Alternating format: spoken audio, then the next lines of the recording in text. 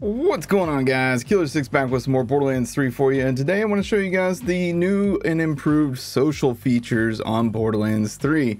Now, Borderlands 2 didn't really have social features per se, but this game has taken it up a lot, like a huge notch. So first and foremost, in the very first tab, you can see roster. This will have all your friends, or you can even sort by people that you recently met if you prefer to do that.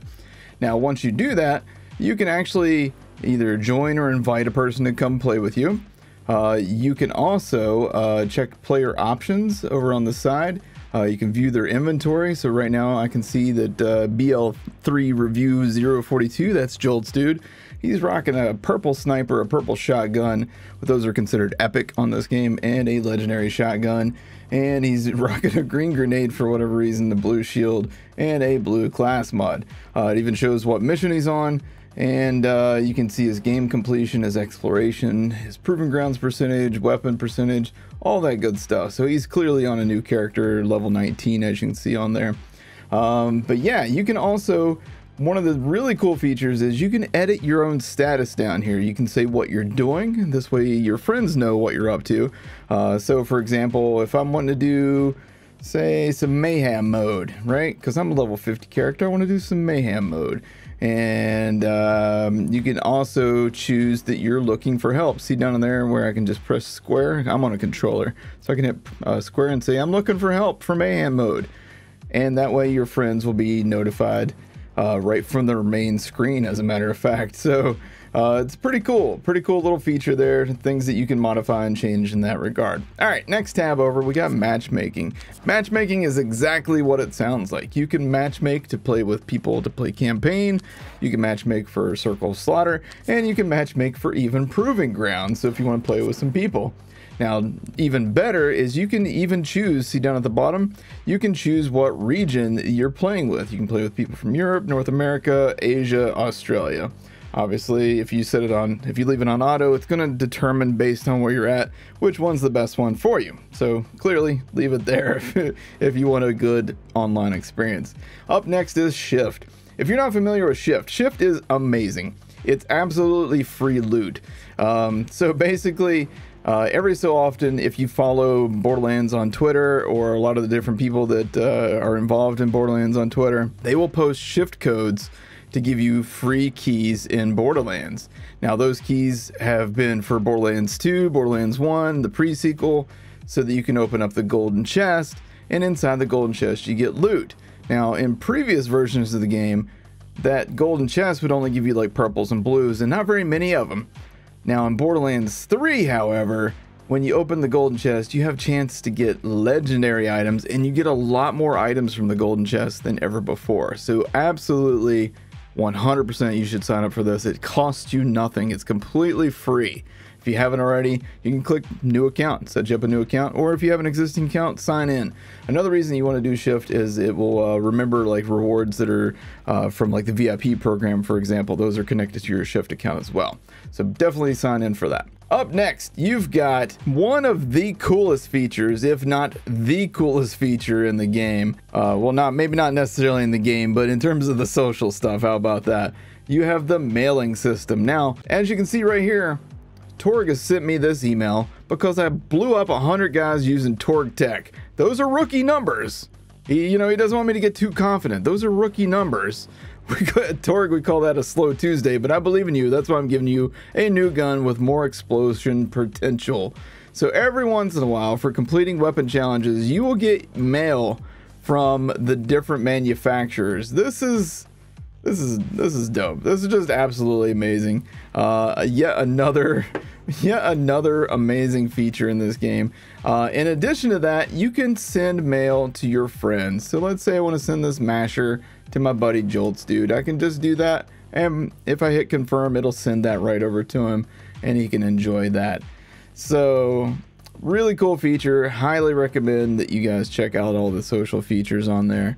What else is there to say? I mean, there's also an option that you can connect to a LAN browser if you want to have your friends bring over their computers and you all just like group up in your basement eating Cheetos and drinking Mountain Dew and get a LAN party going on. That's not me making fun. I would have loved to have done that back in the day, but I never had that cut of tech. So now, in addition to all those features that I showed you in the menu, you can also go into your network and social settings and change the different settings here as well, including the social notifications frequency. So say for example, Jolts was to send me a mail, and I'm going to cut to a little clip of him doing exactly that. See how it pops up on the screen so that you know that you just received something?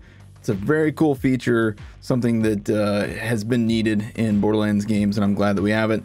You can also be notified anytime your friends get legendaries or they fight they kill a boss and things like that. But if you don't want to see that stuff, you can literally just go right here into the notifications and turn it off. And you can even adjust the notification duration. You can choose who you accept from, trade requests from. Then there's also the EchoCast stuff. Now, if you ever do any kind of streaming, then you're going to want to turn this on, because the EchoCast Twitch extension is just absolutely awesome. When enabled and actively streaming, viewers of your stream can join in the mayhem and will be granted the ability to interact with your game through the power of Borderlands EchoCast technology. This extension allows your viewers to inspect your Vault Hunter's profile, gear, skill trees, and your Guardian rank. Even more exciting are the interactive elements or interactive events that can occur where viewers can earn loot that you discover in rare chests, celebrate with you as you level up, and sometimes become a viewer-controlled badass. That, to me, is one of the coolest things right there. Alright, so obviously you can turn on or off the red chest events if you don't want to be involved in this stuff. If you're not streaming, then you don't have to worry about this. This only will affect when you're streaming. You can set time limits on badass events, things like that. So if you don't want too much of that happening, you can set it to 15 minutes, 30 minutes, whatever. But you can also leave it so that there's no cooldown. There's also a pinata event. When enabled and actively streaming, the game will generate a pinata event as your Vault Hunter increases in character level and Guardian rank. Viewers will be asked to vote on some of the goodies that will be stuffed inside the pinata. It's very cool. The badass event, let's go over that real quick. When enabled and actively streaming, the game will generate a badass event occasionally as you come across them on your Borderlands adventure. Viewers will be asked to join the event, and if selected, the viewer's name will replace the badass's name in your game. All viewers will then be able to vote on actions that can be performed on the badass. Streamer versus chat, who will prevail? These are just absolutely amazing features, man. Like, holy crap. And let's cover the red chest event, because I feel like some people maybe don't even know about this. There's been a lot of people that have been like, I don't want to hear anything about Borderlands 3 until it comes out. I don't want any spoilers. So maybe some people don't know about the red chest event. So when enabled and actively streaming, the game will generate a red chest event or a rare chest event as you open rare chests during your Borderlands adventure. Viewers will be asked to join the event, and if selected, will get to choose their favorite item from the loot in your chest. So if I open up a red chest and that red chest has 4 items and one of those items is a legendary, if you are one of the lucky viewers of the stream, you can choose to take that legendary. Very cool feature. Now, in addition to all that, with the EchoCast extension, people will actually be able to look at my backpack, see what gear I have on, see my skill tree, all that stuff. So gone are the days of people saying, K6, can you show your skill tree, and me stopping the stream and showing the skill tree. People can literally just click on that and see exactly what it is that's going on.